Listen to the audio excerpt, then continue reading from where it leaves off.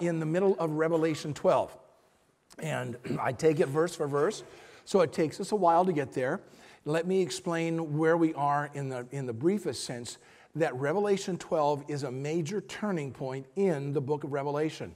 Not that certain parts of the first part were not important, but this is a beginning of transition in the sequential events that take place in the second half of the Great Tribulation. And when we get to the second half of the Great Tribulations, which we'll study in 12, 13, and part of 14, it gets to be pretty nasty down here on the earth. And so we should be grateful that as the church, we probably will not be here. There will be people being saved during the tribulation, both Jews and Gentiles. But hopefully the church, the bride of Christ, will be out of the way and out of all the issues. But there will still be people who have to live and die by faith. So we'll start at Revelation chapter 12 today, verse 7. So if you'll turn your Bibles there. And I like you to, I know you can read the words up here, but I really love it when you're in your own Bibles, making notes and that kind of a thing. If you were to open up my study Bible, you'd see there's writing all over it. It's not blasphemy. That's just simply helping me know what I want to talk about. So with that, today, Revelation chapter 12, verse 7 through 12. We're going to read 2 verses this time and then go on from there.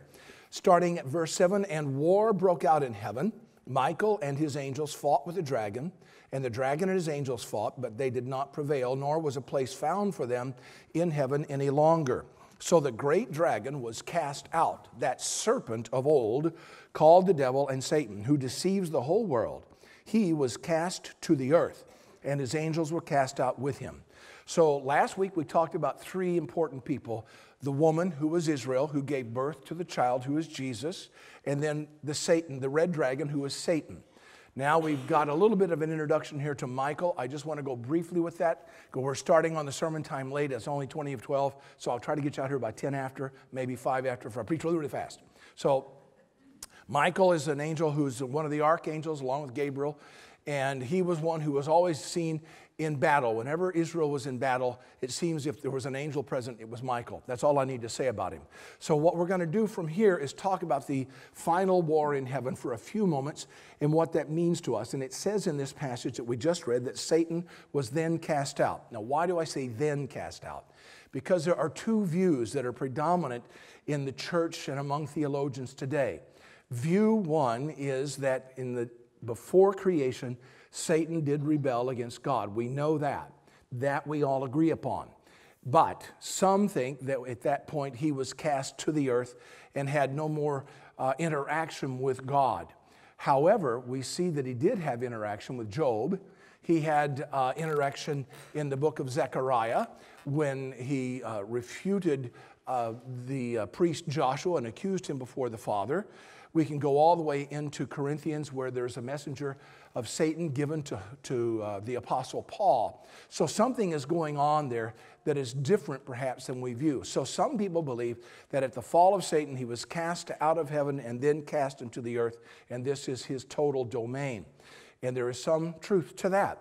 Then also there's the second view, which is that when Satan fell, he was cast out of the third heaven. You can read, and I'm going very fast this morning, you can read in 2 Corinthians chapter 12, Paul is talking about he knew a man who had gone up into the third heaven. Now, we all suspect that that man was Paul. He just didn't want to say it. But whoever it was had gone to the third heaven. The third heaven is later identified as paradise, which we would call today heaven. Whoever this was, however it occurred, in the body, out of the body, Paul says he doesn't know. But this individual had gone to be before God in heaven, basically before the throne. That's the third heaven, and that's what I believe, my own view is that when Satan fell, he was thrown out of that area, but then was given the area down here in what we call the atmosphere of the earth and space outward. So there's the 3 heavens, atmosphere of earth, this outer space, and paradise with God in heaven. So that's where Satan basically, I believe, has been functioning for a very long time. And when this war breaks out in heaven, which I believe is future, might even be starting now, I don't know. We don't know how long the war will be. But there's a spiritual battle among the angels of God and Satan and his evil angels. It's going on maybe now, I don't know. But when it ends, he will be cast out even of those realms, and he will be released fully upon the earth. And that's where part of the horror of the Great Tribulation, I believe, begins to have its impact. Now, what we need to understand is we can disagree on that. And it doesn't change your theology. It won't change anything about your belief about Jesus Christ. It just gives you a context. So I want you to understand that Satan's realm is, you can find this. I'm going to go quick through this. In Ephesians chapter 2, verse 1 through 2, it talks about he's the prince of the power of the air. And then you go to Ephesians chapter 6, verse 12, and it talks about how he has dominion, the principalities and powers, and that he has this power on the earth. Here he works a lot. And he creates issues and difficulties for the saints of God today. And that's what he's about. He's called the great accuser of the brethren, and he will one day be thrown out. Now, what matters here, in my opinion, is that either of you will work. So I'm just going to give you that. That's the way I am. I'm honest with you. I hold the second view.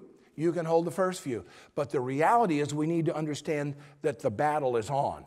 It's been on since the beginning of time, from the moment that Satan decided to rebel against God. There has always been a war on. Amen? Turn to somebody and say, the battle is on.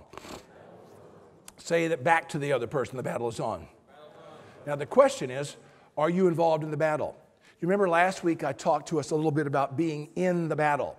And I talked to us from the area of Judges chapter 3, and I believe it to be verse 1, where God has left some of the enemy in the land of Israel in order that the Israelites, the new generations, could learn war. There's a reality about that with all of us. And I think certain portions of the Church of the Living God today, called the Church of Jesus Christ, I believe many of those know how to do battle. I think many do not. I think some are AWOL, absent without leave.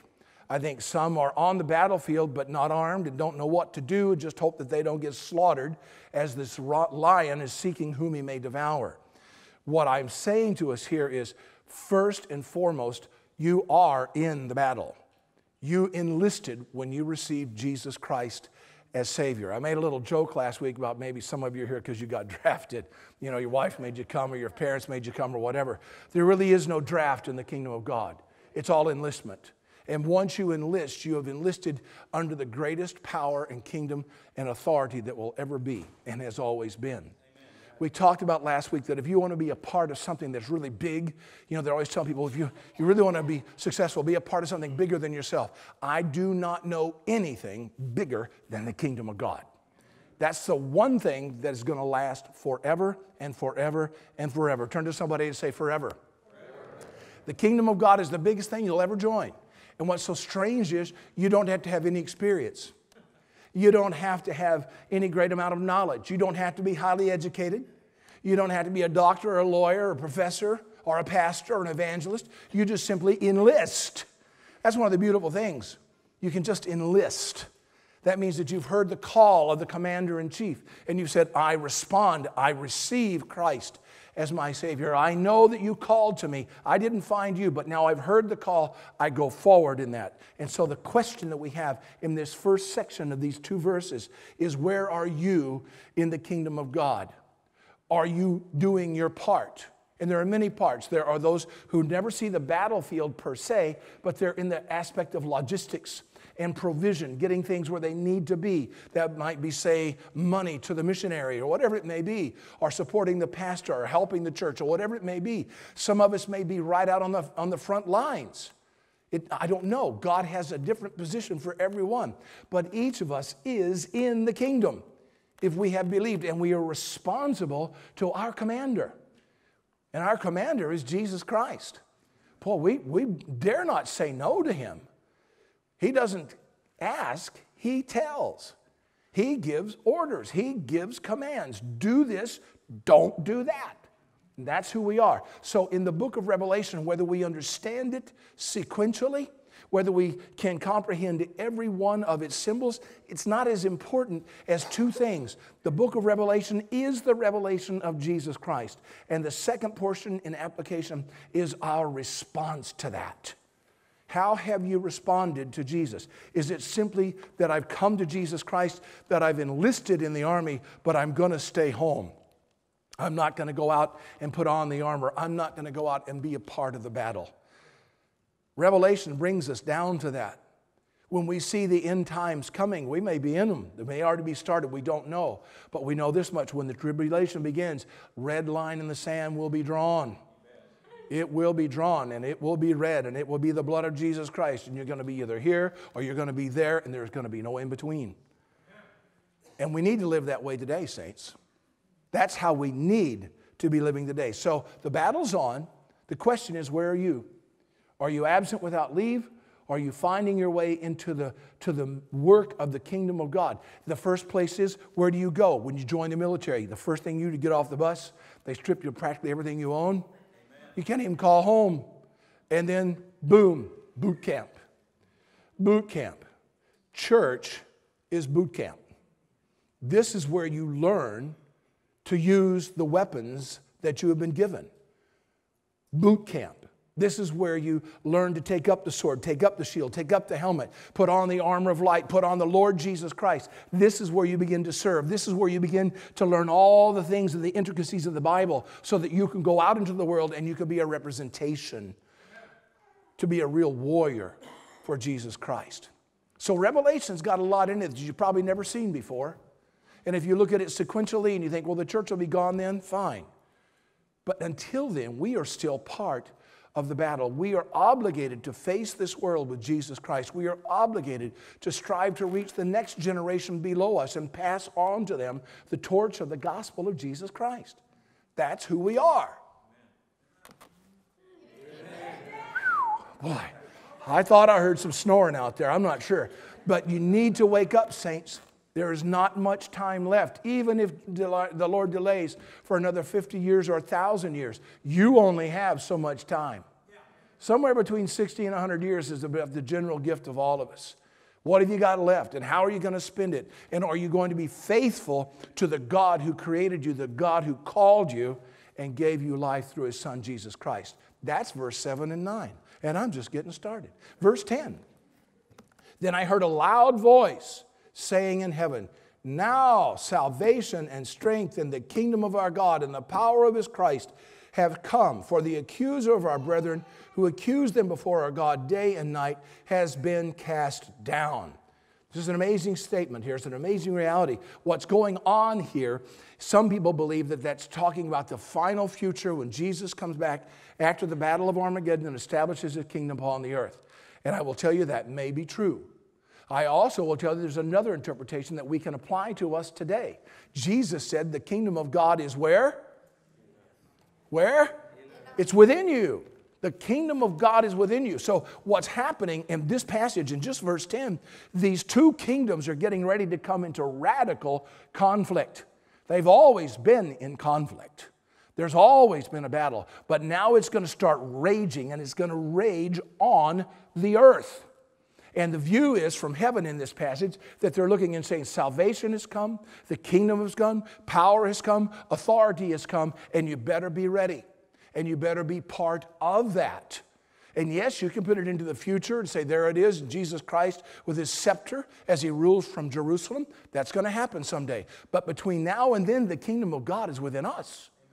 And what happens is, as we live out the kingdom of God in us, this power, this presence of the kingdom of God who is Christ in you, the hope of glory, comes out around you everywhere you go and influences everything you do. Everything. Even when you don't know it, even when you're not conscious of it, you are different. Jesus said, Father, I do not pray that you take them out of the world, but that you keep them from the world. You see, we're supposed to be out there. We're supposed to be bringing, as it were, this hidden kingdom into this whole dark world.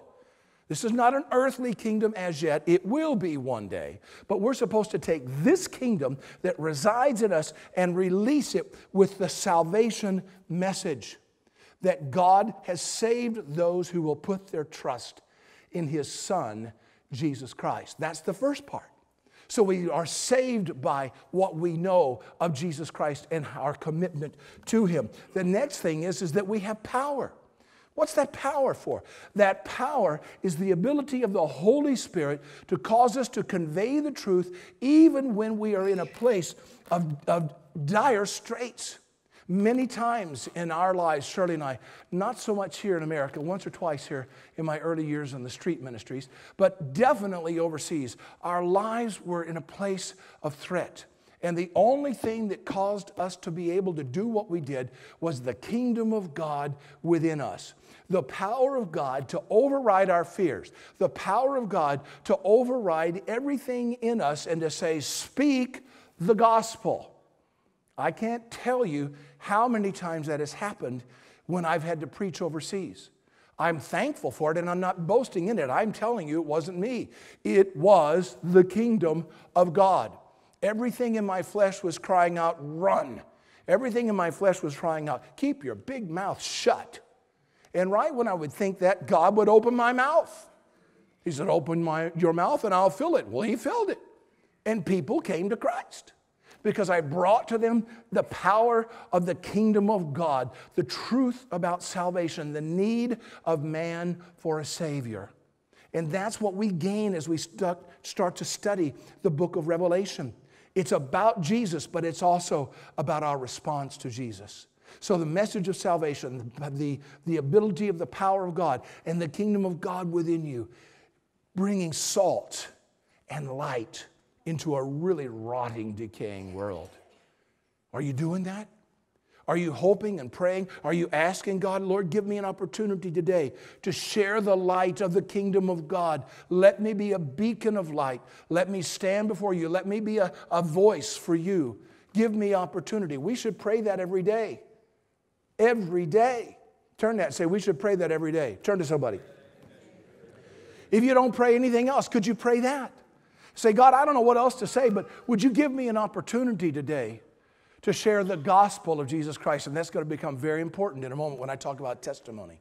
To share the gospel of Christ, and then you have the authority with you. Because of the kingdom of God within you, you have the authority. The authority of the word, the authority of the risen Christ, the authority of the blood, the authority of the miracles. You have all of that at your disposal. Are you using it? That's what God is asking us. Are you waking up each day or going to bed at night saying, God, tomorrow, Lord, give me one, give me a chance. Give me an opportunity to be the light, to be the expression of the kingdom of God in this place. Because the world is in a very sad state. We agree? So that's what this kingdom is doing. It's meeting a challenge. And what's going to happen? In verse 10, it says that the kingdom is coming. Now it is. Well, it's also going to face Satan. Satan is going to be enraged as he is thrown even out of the realms that he's owned up there. And now he's on the earth. Everything's going to be happening here. The death and destruction and tribulation will increase beyond your wildest imaginations. I can't think to imagine. I'm glad I can't. I don't want to know that much. But this much will happen. He will come and he will attack all those who have true faith in God. Whether it's true faith in the Messiah, meaning the Jews, or true faith in Jesus Christ, meaning the Gentiles that get saved. Yes, in the tribulation, people will be saved. The church will hopefully have been raptured out, but salvation will continue on till the very end. And Satan will be enraged and angered at God and his people, and he will attack with a viciousness that we have never seen before. He's going to make Hitler and Mao and those men look like kindergarten. Nobody will be able to stand except that their name is written in the Lamb's book of life. That's what's going to happen. Satan is going to come, and here's what's going to happen. I call it the 4 Ds. The first thing he's going to do is to dissolve his relationship with Israel. He's going to dissolve the covenant of protection for Israel. In the end of that first 3.5 years, he's going to go after Israel with everything he's got. Now, the scripture tells us God will protect them. How that's going to happen, I don't know. Then it says he will defile that temple. Once he's dissolved the contract with him, he will come into that temple somehow. I don't know exactly what it will be, and he will defile it before the living God. And then once he's done that, he will declare himself to be God. And thus, believing he is God and declaring him to be God, himself to be God, he will demand the worship of the world. And that's been Satan's goal for centuries. He wants to be worshiped just as God was worshiped. And anybody who refuses to bow the knee to him, to put their trust in him and worship him, they will be liable unto death, to destruction. That's what's coming. And we are a people who need to be bringing as many as we can into the knowledge of the gospel of Jesus Christ. So that's point 2. Point 3 we'll take from verse 11. Verse 11 says this, and they overcame him. They overcame. Say overcame. They overcame him by the blood of the Lamb, by the word of their testimony, and they did not love their lives even unto death. It's a great statement. What's going on here? First of all, the word is in the past tense. They overcame. Now, if we're looking at this from heaven, we're seeing it as, well, it's ended. The other part could be that it's prophetic, that we will overcome, and that's what I believe. There's 2 sides to this scripture as well. There's the future when all will be there and say, hey, they overcame. Hallelujah, praise the Lord. And then there's going to be the side that's looking down there and says, they are overcoming. I can show you that in scripture, that the saints will overcome the evil one. It will be a final, vicious battle between us and him. And the battle will not be fought physically. It will be fought spiritually. As the great deception is released upon the earth, as the great apostasy occurs upon the earth, there will be those who are saved in the tribulation, maybe from the 144,000 Jewish evangelists. You know, if an evangelist is going to evangelize, what's going to happen? People are going to get saved. And can you imagine that? Those people, when they get saved, they're going to tell other people that they got saved and how to get saved. Amen? Do you remember when you got saved? I do. When I knew when I got saved, I understood very clearly what the message was. And I didn't have any friends that were Christians. All my friends were worldly. They got sick of me. I kept telling them, hey, you got to meet Jesus. You got to find out what I found out. He's changed who I am. He's making me someone different. That's what happens. And so that's what's going to take place, I believe, in the tribulation. The tribulation saints will give the witness to who Jesus Christ actually is. And it says they overcame by the blood of the Lamb. We just celebrated what that means. Hebrews chapter 9, verse 22 tells us that without the shedding of blood, there is no remission of sin. That means no washing away, no forgiveness of sin. That will happen. And we will be able to stand as kingdom people. The kingdom of God is within you, and be able to tell people that truth, even if it costs their lives. If we're not there, someone's going to be there. The saints of the tribulation will be there. And they will have the Holy Spirit, the power of the kingdom, overwhelming them so that they would not dare deny the living Christ.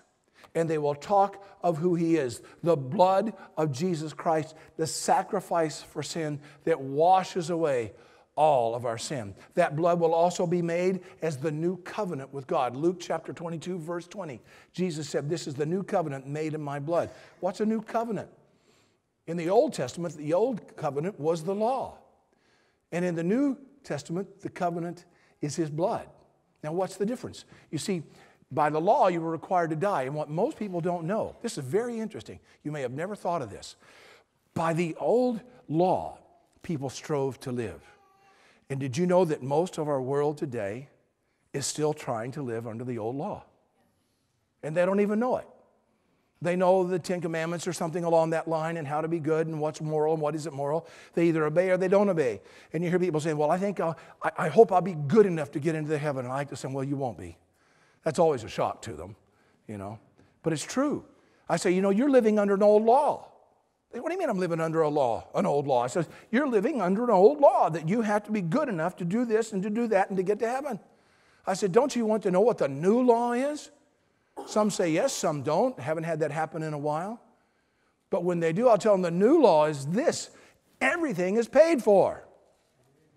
The blood of Jesus Christ has wiped out the penalty against you. It's been nailed to the cross, and you are set free if you just enlist in the kingdom of God.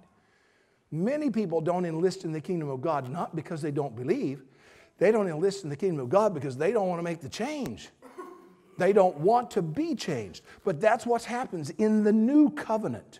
So the new covenant is made. It's a new way of walking and relating to God. This new covenant cleanses your conscience. Isn't that amazing? How many of you have done a lot of things in your lifetime you wish you'd never done and you hope no one ever finds out about? I have a list of those. There are deep, dark regrets in my life. But you know, I lived in fear of them for years, and now I don't fear them. because I know Jesus Christ has died for those. And he's cleared my conscience because you see, somebody should have paid. I should have paid for what I've done. And Jesus said, you sure should have, but I did. And it's done. That's the gospel of Jesus Christ.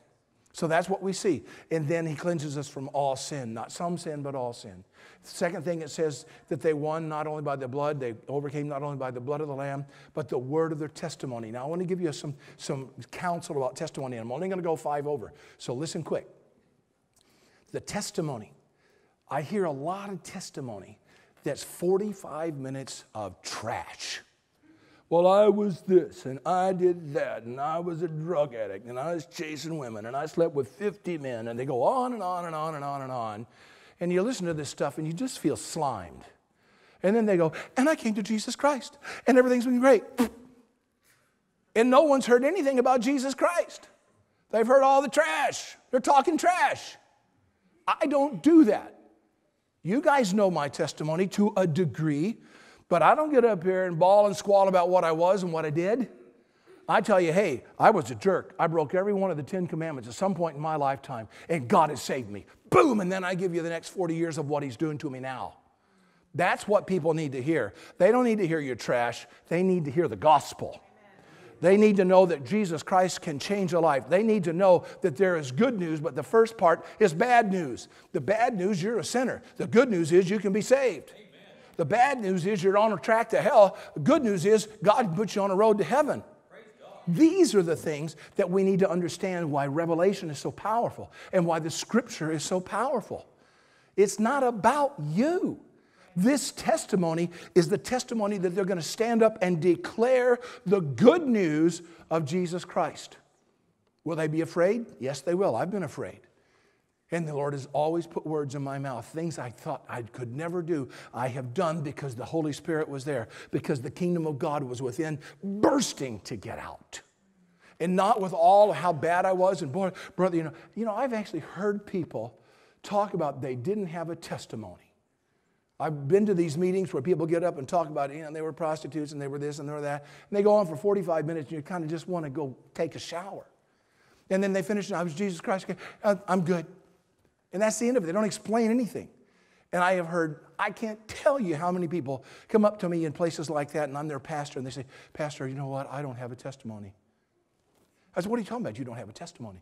Well, I never did any of those things. And God hadn't had to save me from very much. I said, he had to save you from something. He had to save you from sin. He had to save you from yourself. You have a testimony. Your testimony is Jesus. Do you understand what I'm saying? Read Paul. Paul's testimony about himself is about that long. His testimony about Jesus is like that. This is the part that brings people to Christ. You don't have to tell them all your smut. They know about their own.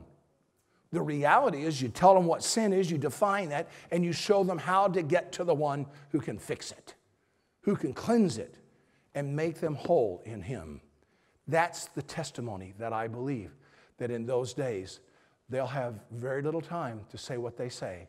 And when they're standing there looking at the guillotine or looking at the gun pointed at their head, they're going to say, well, give me 45 minutes to let me tell you about my past. They're going to say, let me tell you about Jesus Christ.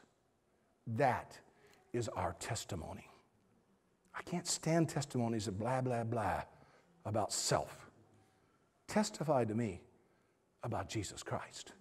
Show me from the Word who He is and what He has done in your life since you've known Him. That's what will convince me. And I've seen it convince many others. And then it says they will not love their lives even unto death. The word life there is the Greek word suke, which is where we get the word psychology, where we get the word soul. And what it means, and I'll close very quickly now, it means that they will not care. They will not care for themselves anymore. They will put Jesus Christ above everything. They will be willing to die for their faith because they really know who they really know.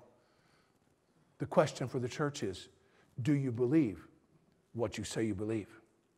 Do you really know Him that you say that you know? Do you really have that relationship with Him? And is He first in your life? That's the only way you will ever put Him above yourself, is that if He is first. Jesus said in Matthew chapter 10, verse 37, if any man loves mother or father, son or daughter, or even his own life more than me, he is not worthy of me. And I want to explain something to you. Love is not necessarily emotional. It's not necessarily the ooey gooey kind of a thing. Love is expressed to God in our commitment. He's not real worried if you cry when you worship or you jump up and down or raise your hands or clap your hands or tap your feet. That's not really what he wants. It's okay, but he's looking at where's your commitment? Have you joined the church? And I don't mean that for salvation, but have you joined a congregation? Have you joined yourself to Jesus Christ and begun to serve him from your heart with all of your energy? That's what Jesus is about. Jesus first. That's what it's about. So as I close, I ask you that question. Where are you in your relationship with Jesus Christ? Is he secondary? Maybe. Or is he way down the line of priority, maybe 10th or 12th? When I get all this done and all this done and all this done and all this done and I feel comfortable with all this, and this, then I'll follow Jesus. That's not the way it works. Jesus said, follow me today. Take up your cross and follow me. And that is a privilege. I hear people whining about, oh, my cross, my cross. Don't whine about it. It is a privilege to bear the cross of Christ. It is a privilege to be a part of the kingdom of God. And it is a privilege to serve your commander. That's what Revelation is telling us. Jesus is coming. What are you doing? Jesus is getting closer. What are you doing? Jesus is at the door. What are you doing? Are you in relationship to him? And are you allowing him to be the sovereign and the king of your life? Father, I pray that you would take these messages and these words, sink them deep in the hearts of our people. Help them, each one, to look at themselves and not me or any other person, not a spouse or a child, but ask themselves the simple question, Lord, am I a faithful servant? I've enlisted. Now, am I involved? Have I accepted the call of Christ, but not the commitment? May you move in the Spirit today, Father, to draw commitment out of each and every one of us. Forgive us when we tell you no. Help us, Lord, that we would say yes. I ask this in the name of the Lord Jesus Christ. And all of God's people said, Amen. Amen. Serve your King. Serve your King.